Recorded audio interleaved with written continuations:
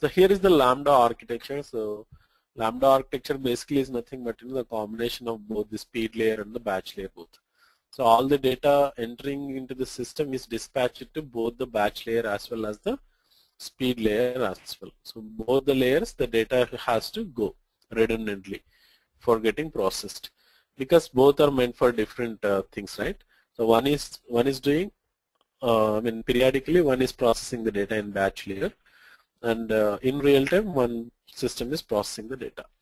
So combination of both of this can be considered as Lambda architecture, folks.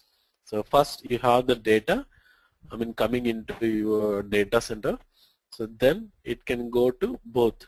Second, it will go to the batch infrastructure, and where the data can be persisted into HDFS.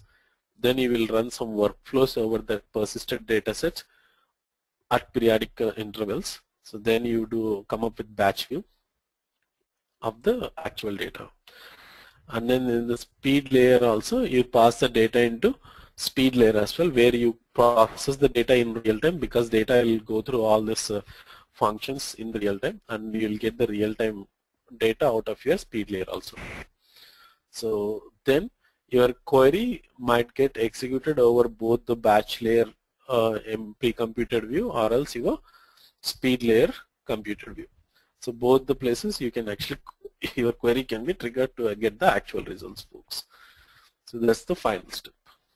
So that's what pretty much is called as Lambda architecture. Lambda architecture is nothing but combination of both the batch layer, which is running on top of Hadoop, and Storm, which is running on, under the speed layer. Combination of these two things can form the Lambda architecture. That's what we call it as Lambda architecture. So servicing layer is nothing but